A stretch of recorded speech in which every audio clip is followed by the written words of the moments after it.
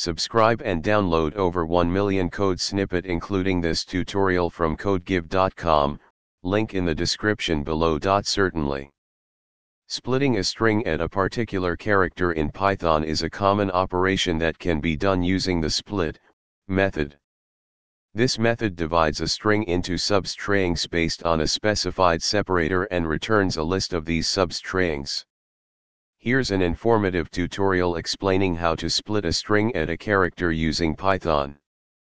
The split method is used to separate a string into a list of substrings based on a specified delimiter.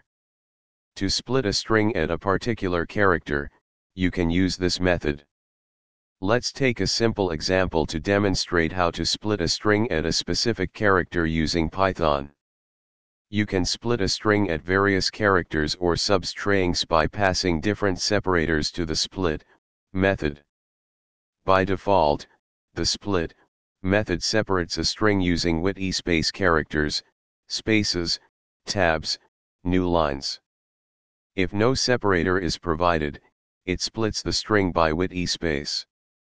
The split method in Python is a versatile tool to divide strings into substrings based on specified characters or substrings.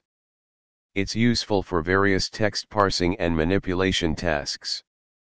Remember to handle different scenarios when splitting strings, as the outcome might vary based on the chosen separator and the content of the string itself. ChatGPT